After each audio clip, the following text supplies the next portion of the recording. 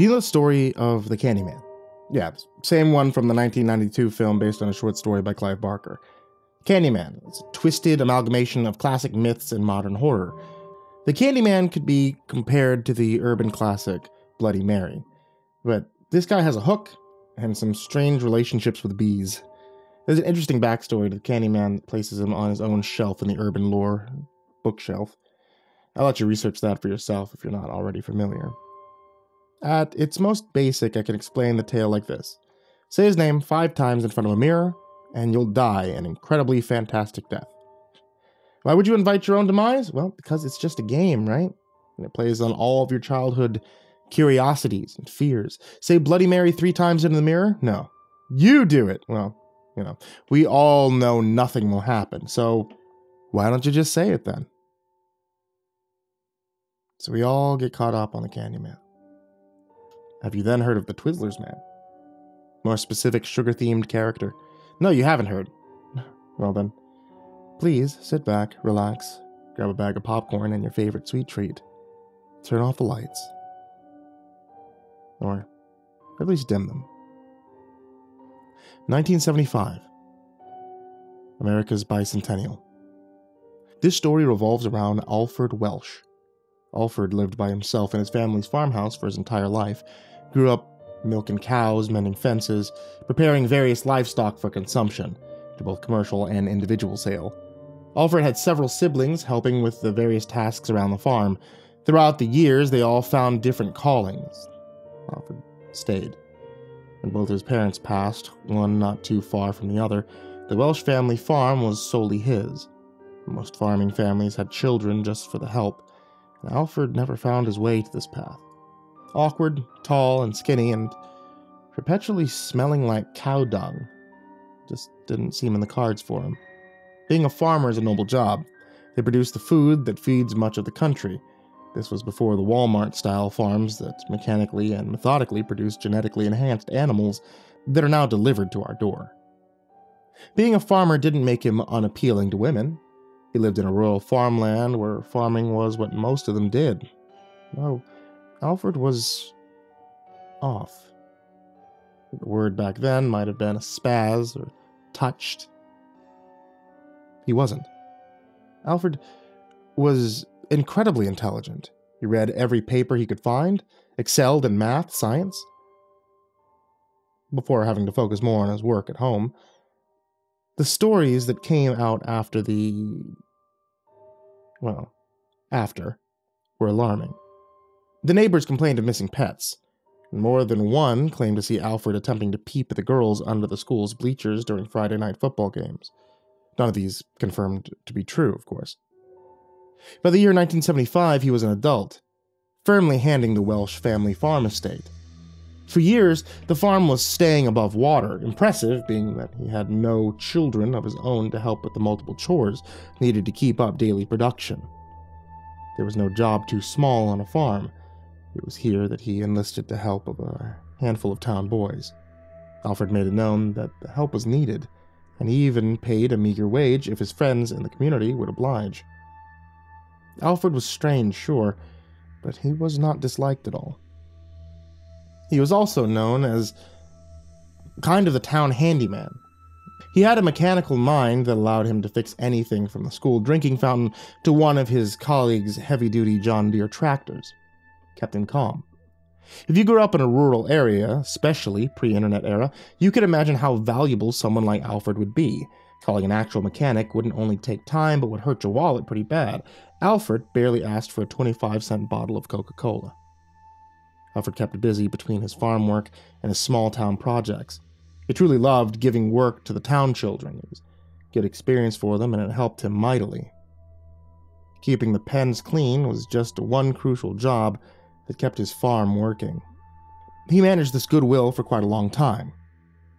It was a story that rocked this small farming community. Police were perplexed. The small town force was not equipped to investigate over a dozen missing children. The necessary technology was not there to help. When one of the missing children turned up dead, massacred in a heinous fashion, it changed many lives. All that was found near the unfortunate 13-year-old child was one shoe and just 2 pieces of Twizzler candies. Current year, 2022, Anno Domini, Mr. Dark Knight, one of, if not the very first YouTubers to feature mainly scary content. Real name unknown. He must have decided early that he would not reveal his identity, but was totally fine with revealing what he looked like. 2006 was a different world in YouTube terms. There's really no VTubers back then either way. Mr. DN, as he's known to most of his subscribers, started doing the now well-known countdown of scariest whatevers. Could be top 9 scariest buildings, ghost sightings, abandoned psych wards, etc. He smartly moved to actually investigating some of these famous haunts right when the ghost hunter fever hit in about 2007. If you were around during this time, then bless you, especially if you loved paranormal culture. Ghost hunting was seen as kind of lame, to put it plainly, on mainstream network television, even cable TV. Eventually, the paranormal community broke down the walls of Jericho, letting the powers that be know that they wanted content of ghost sightings, creepy shadows, and EVPs, or electronic voice phenomena. Mr. DN was right there, bringing his team of ragtag friends to attempt to pierce the veil in such sites as the Clown Motel, the Stanley Hotel, and the defunct Sloss Furnace in Birmingham, Alabama. He even did a tour of some of Europe's most famous haunts, traversing some of the most interesting medieval settings in history. His channel exploded. Which brings us here. Mr. Dark Knight has teased his next investigation. He and his team will be traveling to the middle of the United States plains to see if this modern-day Twizzler Man legend is indeed fact or fiction. What's up, guys? Mr. DN here. Welcome, Dark Nation. We are here in the supposed town that the legendary Twizzler Man legend was born. A lot of you asked for this, and I'm here to say that I was completely unfamiliar with this one. Candyman, heard of. Bloody Mary, heard of. The birthday face guy, April Fool's killer, I know, but this one was different. Apparently back in the mid-70s, there was an unfortunate rash of missing children in this rural farm town. A dozen children went missing from what I could research. Some of them turned up in the most worst ways imaginable. You all know me. I don't dive into the grotesque or gore aspects. You can find another content creator for that. You can also search this online for yourself. There were 3 children that were found deceased. Unceremonious is the word that comes to mind. The last victim was found with a couple Twizzler candies next to his corpse, hence the sick name of this urban legend. Not one arrest has ever been made. I was curious as to the basic history of Twizzlers. Seems like they were somewhat new, no? Well, apparently Twizzlers were introduced in 1929, after World War I and before World War II. Hershey's produced them, in fact. Now, it's somewhat notable that Dark Knight is filming this as part of his TV show. Some from the younger generation might see this as a step backward. Online media is clearly the king at this moment. Television is quickly becoming seen as the way of the dinosaur, but Mr. DN is a little older than the average YouTuber. He's 1 year from becoming 40, meaning that he still holds a special place in his heart for TV. Getting your own show on basic cable is an accomplishment. He is more than thrilled to be hosting his own 30-minute, highly edited show on one of the travel channels that hosts such paranormal bangers these days. The Dark Knight crew pulls up to the alleged Welsh farmhouse in a convoy of about 4 black Cadillac Escalade rentals. Not only were they slick and stylish, but they are also still a symbol of making it. And they have room for the crew and their modest cache of TV equipment. The scout crew has already set up the farmhouse. DN did not want to see the place ahead of time. He wanted a shot of him driving, walking up to the site of what may be one of America's lesser-known serial killer abodes. And he made the right call. Yo. Dark Knight looks in stunned silence. What is this, some Freddy Krueger shit? One of his producers frowns, starting to remind him that he can't curse, but quickly thinks better of it. We can easily edit or censor that. Let the man continue with his genuine reaction. It's true. They burned this man's house with him inside. Mr. DN takes a moment to let this location wash over him. He's a spot in the middle of miles of farmland. Nothing else would be noticeable about this place, except that we're looking at the charred remains of a home attached to a legend that's never been introduced to the larger American audience. All Diane saw was the remains of a stone chimney, and a perimeter of what used to be a home. A slab of old concrete made up the base, and a basement hatch could be made out on one of the sides of the home. Not sure if this was a fruit or meat cellar, or what it was meant for. It appeared the home itself did not have a basement. Okay, we're going to set up here and start taking a preliminary look at this area. Tonight, my team and I will be doing some sessions trying to summon the Twizzler Man. I'll explain the ritual later. I just can't believe this place is actually real. How does no one know about this? Mr. Dien then goes into a little more history of the lore. Town historians estimate that between the years of 1975 and 1981, more than a dozen children had gone missing from the small town's farming community. A lot of parents had gained suspicion of Alfred being the key suspect, as the children, that had been loaned out as help, had been the ones missing. The police could never find a connection to Alfred. One unnamed parent told the local paper that he thought it was weird that all Alfred ever asked was for a bottle of Coke and maybe a package of Twizzlers. When the Twizzler candy was found at the site of one of the last victims, the town was livid. No waiting for the police to continue their investigation, which they already felt was lacking. They apparently marched to the Welsh residence with pitchforks and torches, a la Frankenstein, and burned the house down, knowing, or maybe not knowing, that Alfred was inside. Again, this is all part of the legend. The house was burned down, that we know is fact, and we know that now seeing it, Alfred was also found burned to death inside. He never received a burial or an obituary. This has the feeling of a small town keeping the story under wraps and just sweeping it under the proverbial rug. Chilling stuff. The night of the investigation, 2022. What is up, Dark Nation? It is your boy, Mr. Dark Knight again. I already gave you a quick history lesson on the Twizzler Man. Now, did you know that almost 47 years later, people are going missing again in this same town? I know. Can this get any more Nightmare on Elm Street? This time, though, it's not like he's going after the children of the parents that killed him. A strange game has surfaced by seemingly unrelated folks. Amateur ghost hunters and urban legend fans have grabbed hold of this new Twizzler Man challenge. On Reddit, on 4chan, they flock to this farm town to complete this game. Some to their own demise. Mr. Dien then puts the disclaimer that while some mysterious deaths have occurred by outsiders to this area, none have officially been confirmed as a result of playing this internet ritual. Here's the game. Travel to the site or even the town where Alfred lived. For liability's sake, I won't be naming the actual town or state. Find a solid base, such as concrete or wood, on the ground, and draw a door in chalk. Surround yourself in a protective barrier of salt, bringing 12 pieces of Twizzlers as an offering, or an homage to the apparent victim. Repeat the following by yourself or with a group. Doesn't matter either way.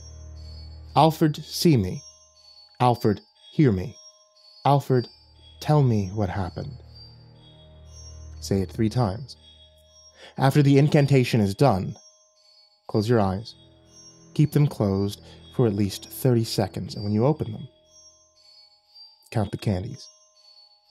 If there are less than the ones that you placed, you are successful, and the Twizzler Man will be visiting you soon. To do what? No one's documented. If you have more, then we all know it might be too late. Mr. Dark Knight takes a moment with his crew, doing their pre-game ritual at every investigation. It's showtime. What is up, Dark Nation? It's the moment you've all been waiting for. We are here at the supposed site of possibly one of the darkest, deadliest killers in our history. But is it true? We're going to do a ritual tonight. Stay tuned, fam. Diane's right-hand girl, Mrs. Diane, chalks the ground where Alfred lived and died. She then pours the salt and places 12 Twizzler candies as carefully as if they contained anthrax. She nods to the host of the show, letting him know that it's ready. Filming? He asks. A nod from the cameraman confirms they are. Okay, Dark Nation, here we are. I will now step into the circle. Dark Knight takes a breath. slowly falls to his knees and starts to chant. Alfred, see me! Alfred, hear me! Alfred, tell me what happened! The camera zooms mythically on Mr. Dark Knight's face. 30 seconds of eerie silence. Then he opens his eyes.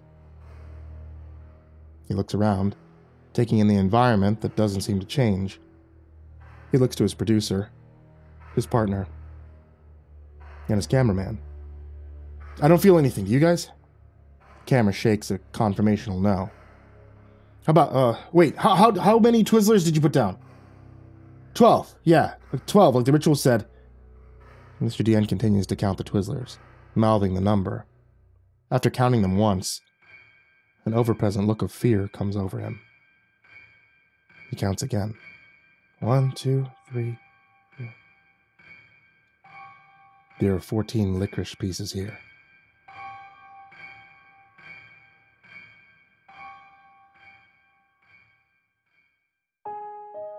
Hey there kids, it's me, MrCreepyPasta, and I wanted to tell you thank you for watching today's video on YouTube or listening to tonight's episode of the podcast. If you guys are interested, because we're moving into spring right now, that means that the allergy seasons are going to be hitting us. And I don't know if you guys can hear it very well, but it hits me pretty hard. To get yourself past a couple of those allergies, my wife sells tea. I don't know if that's connected, but hey, it's a segue, and my wife sells tea. Check out etsy.com/ivorymonocletea to be able to check out some of the tea that my wife makes. And you can even get a special sticker if you order the MrCreepyPasta tea and you ask for it. It's a sticker of me doing a dab. It's one of my Twitch emotes.